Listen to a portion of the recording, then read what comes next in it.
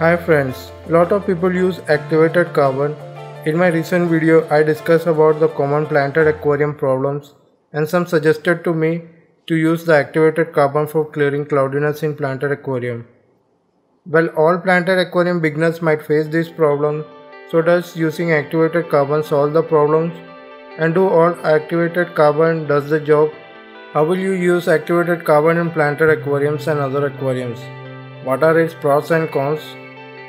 Stay tuned and watch this video till the end to know more about the use of activated carbon in aquariums.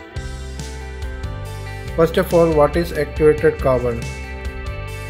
Activated carbon is a form of carbon that is used as filtration media.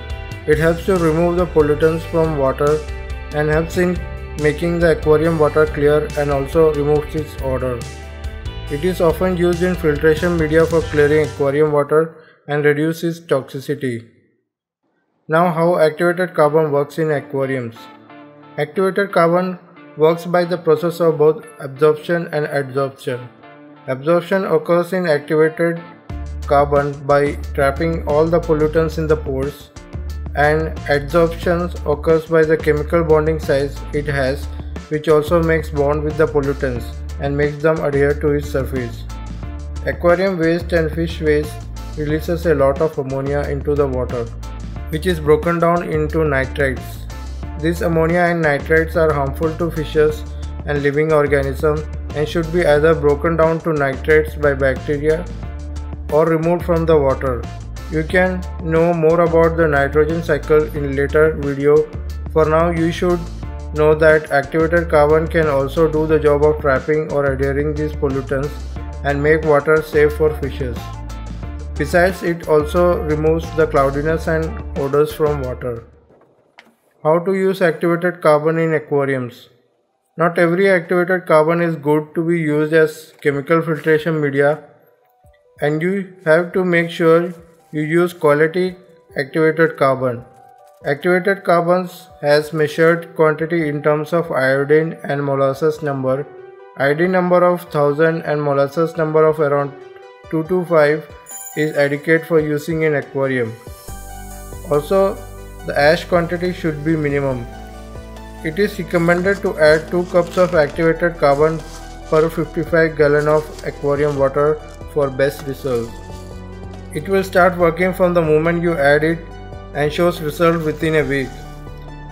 Try adding carbon in mesh bag like this. Wrap the opening firmly and place it into the filtration media or into the aquarium. Don't worry if you lose it inside the water, as they are not harmful for fishes.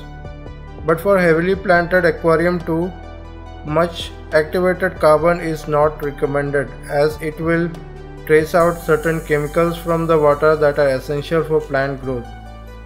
For such instance, you can instead use the UV sterilizer filter for the same, though they are costly but are quite effective. Since I told earlier that the pollutants are just trapped by the activated carbon, so it has to be replaced with new activated carbon every 3 to 4 weeks, depending on the changes you see in the aquarium.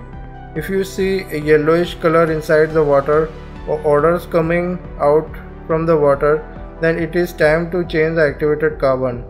Activated carbons are also much cheaper filtration media than buying new filtration pad every 3 to 4 weeks.